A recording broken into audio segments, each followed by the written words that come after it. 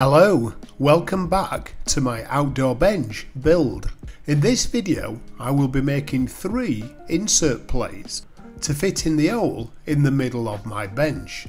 These inserts are made from vintage MDF that I've had in my workshop for a number of years.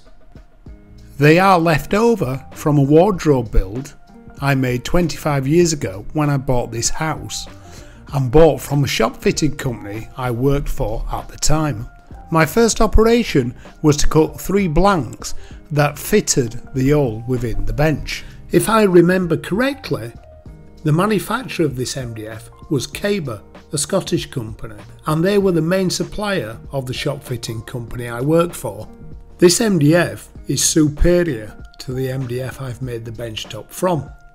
The MDF I bought to make the bench top from came from my local builders merchant and is within walking distance of my home.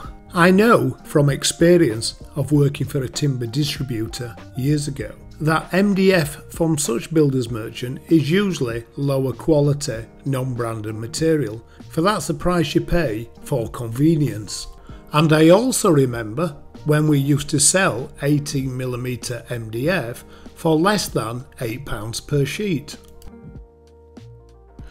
Okay, back to the build. So once I cut the MDF into 3 panels, the same size as the opening, I just had to form a rebate around the inside because at 18mm it was just a couple of millimeters too thick to sit flush with the top of the bench. This is the exact reason why I decided to use the Craig plates. The hole can be infilled with material of different thicknesses and levelled by winding up or down the grub screws. And once I'd routed the 3 plates, I removed the router and the plate from the router, as I would need this later.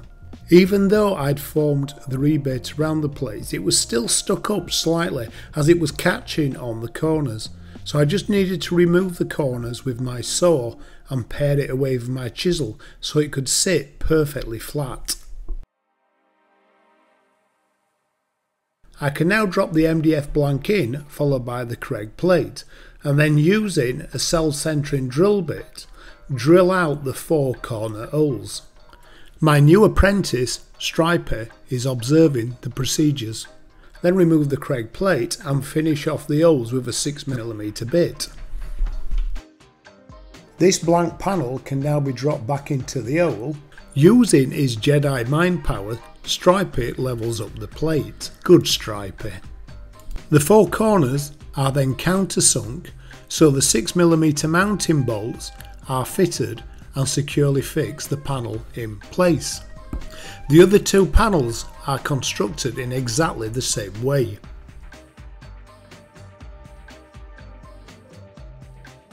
The first plate I'm going to make continues the MFT holes within the bench top, and because the plate is held in place by the bolts, in theory at least, it should remain in the same position. When I made this bench top a few weeks ago, I didn't fully open up all the 3mm holes into the 20mm holes, and this is one of the reasons why, so I could use my UK Path guide system to locate the ruler to complete the holes in these inserts. Once all the 3mm holes have been completed, I could then swap to the larger jig and drill out all the 20mm dog holes. For general day-to-day use of this bench, I see this insert as the standard. And once all the holes were complete, it was just a case of running my router around the holes with a chamfer bit just to clean up the entrance. And that is the first plate complete.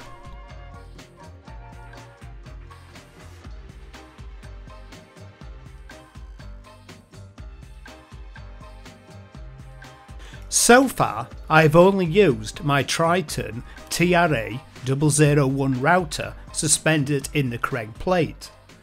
It is my intentions longer term to use my smaller Triton router, the JOF 001. But to do this I need to make a specific plate to suspend it. This router does not fit the Craig plate. First I mark the centre of the MDF plate. Then I removed the base plate of the router and used this to set out all the fixing points I would need to mount the router.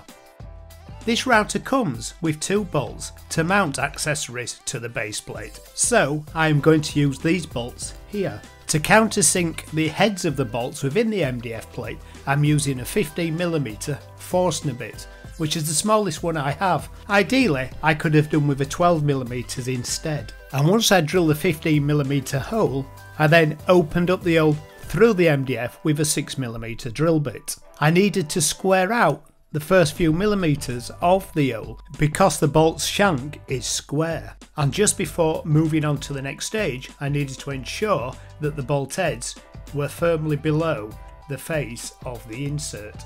Another 15mm hole was drilled straight through the insert to make room for the winding handle. And finally, a 30mm hole was drilled through for the router cutter. The winding handle hole and the router bit hole was just cleaned up with a chamfer cutter in my Makita router.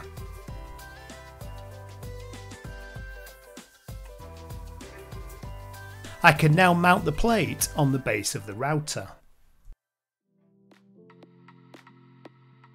As I said previously, these 2 bolts are part of the mounting kit that comes with this router.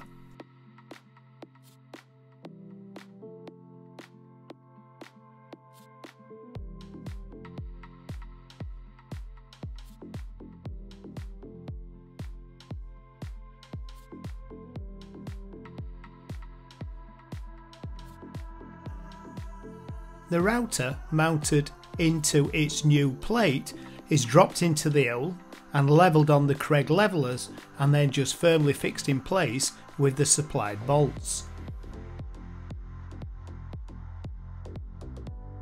The height of the router can now be adjusted with the spindle that is supplied with the router. This is the spindle that came with the larger router. The one for the JOF is slightly shorter and a little bit less unwieldy.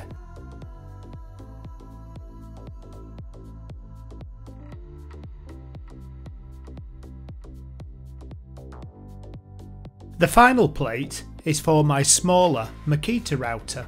This aluminium plate here I bought a while ago off Amazon and it's been kicking around the workshop for a while, so it was nice to finally use it. So I found 4 pieces of scrap inch timber and put a couple of pocket hole screws in one end of each of them.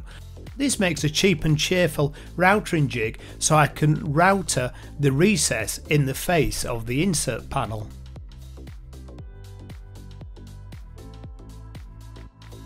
I inserted a couple of screws into the face of the insert panel. Of course, if this had been a finished piece of joinery, I couldn't do that, but seeing it was just for an insert panel, it didn't really matter. Honestly, it doesn't matter, does it? So, if Vic and Bob are happy, I'm happy. My trend router already had a bearing bit installed, so for this cut I used that. I've not used this router for a while, so it was nice to give it a run out. And once the routering had taken place, I drilled an hole with my Forstner bit I used earlier, and then using a borrowed jigsaw, I don't have one at the moment, I opened up the hole. Before I removed the routering jig, I just tried the plating to ensure it was going to fit, and then removed the jig. There was just a small amount of chiselling I needed to do to clean up the hole so the base plate fitted flush. And then it was a case of unattaching the base plate of the router and transferring the fixings into the new plate. There was a slight clash between the rounded body of the router and the MDF plate, so using the jigsaw I just slightly curved out the opening for the router to sit in properly. And now I can attach the aluminium plate and the MDF plate with the 4 provided screws.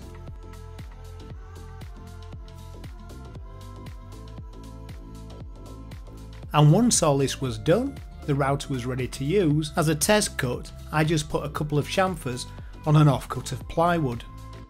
And this is how I made 3 additional inserts for my new outdoor bench. I hope you found this video of interest. Thank you for watching, and if you'd like to see more of this bench build, there's a couple of videos here.